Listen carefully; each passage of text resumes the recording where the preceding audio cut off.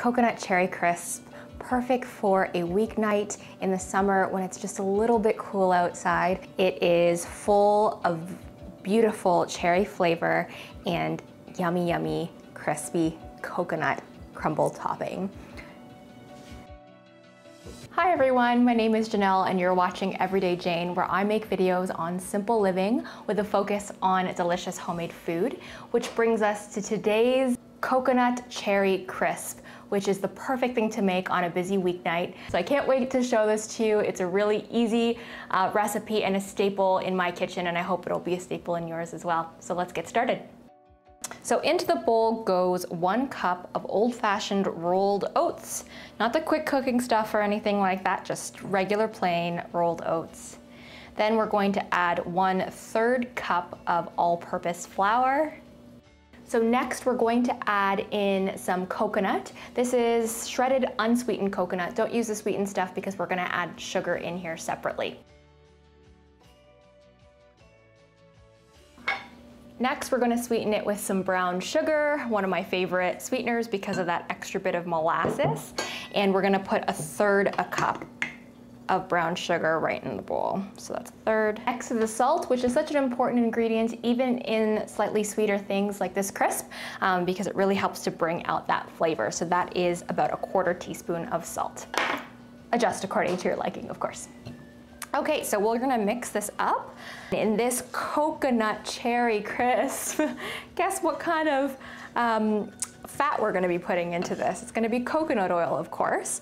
And I've got my coconut oil right in here, and you want to use unrefined coconut oil. I usually have both refined and unrefined coconut oil in my pantry most times. Unrefined is going to give you a strong coconut flavor, so that's really important if you actually like that strong coconut flavor in your crisp. Okay, so let's mix all of this together. And I really love this crisp in the summertime because we're not using, some of the typical warming spices like cinnamon. We're using something lighter to flavor this, which is coconut, right? And that is just, for me at least, so typical of a delicious summer treat. So once all of that is sort of incorporated throughout the whole mix, you can sort of see the texture that we're looking for, right? It's not supposed to be like a cookie dough or anything. You're gonna still see things sort of crumbling apart, and that's completely okay. So once your texture sort of looks like that, you can put this aside and we can work on the easiest filling you've ever seen.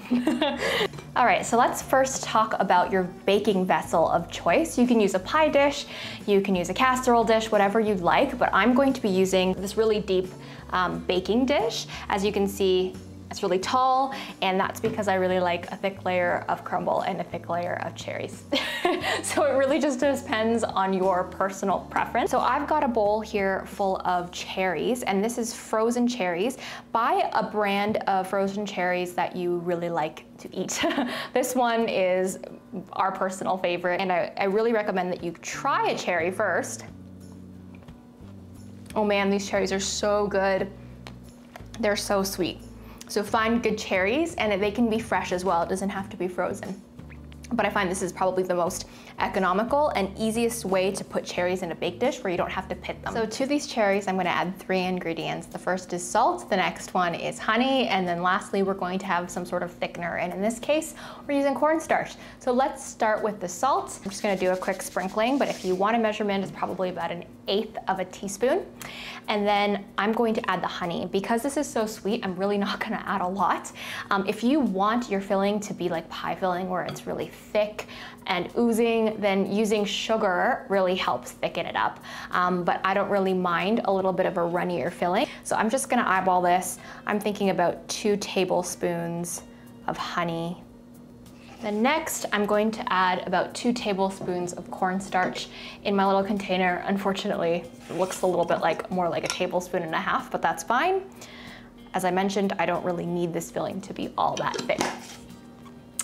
And all that's left to do is mix it up and throw it in our baking dish. So as you can see, the honey gets really, really hard because the cherries are frozen.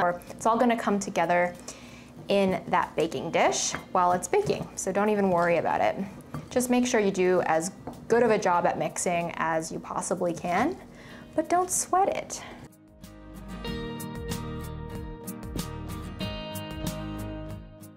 When the cornstarch is mostly dissolved and the cherries are glistening because they're lightly coated in honey, you know you're ready to pour this into your baking dish. So I'm just gonna grab mine back.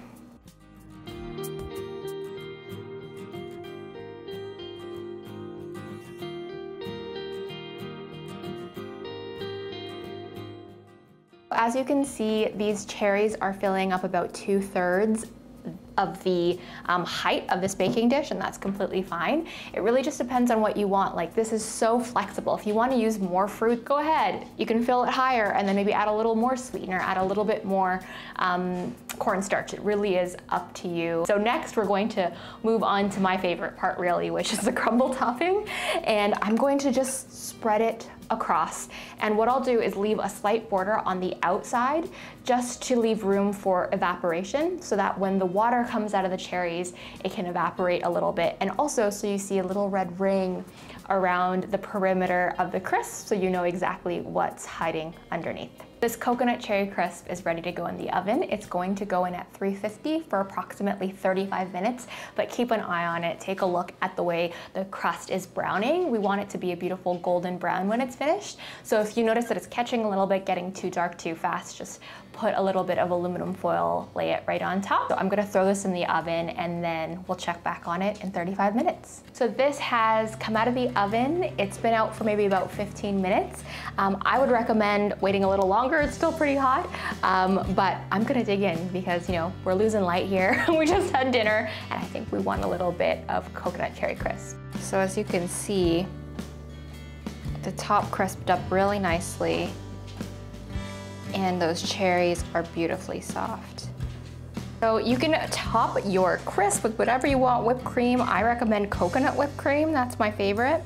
But in this case, especially if you're gonna have it for a brunch or a breakfast even, some yogurt or Greek yogurt in this case. So I'm just gonna lay it right on top. A lot of yogurt. And this is optional, but as a nice finishing touch, perhaps just a little bit of honey. Because who doesn't love a nice little drizzling?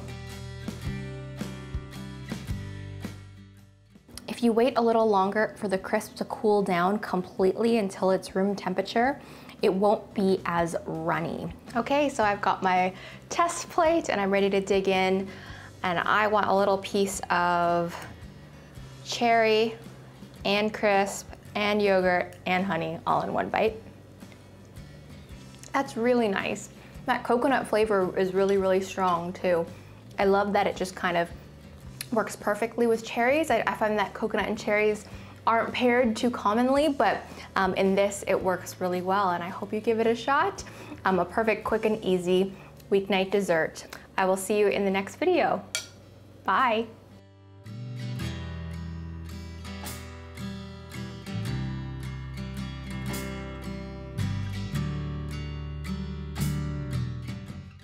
This is approximately about 8 inches in diameter.